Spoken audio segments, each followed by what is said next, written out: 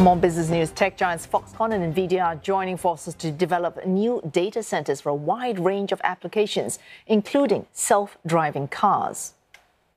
The AI factory would develop the software for this car. This car would, of course, go through life experience and collect more data. The data would go to the AI factory.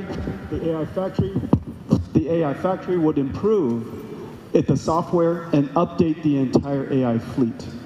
This entire end-to-end system, on the one hand, AI factory, on the other hand, AI AV fleet, is what Nvidia and Foxconn are building. The AI factories will use Nvidia chips and software, including the company's cutting-edge GH200 superchip that has been barred in China.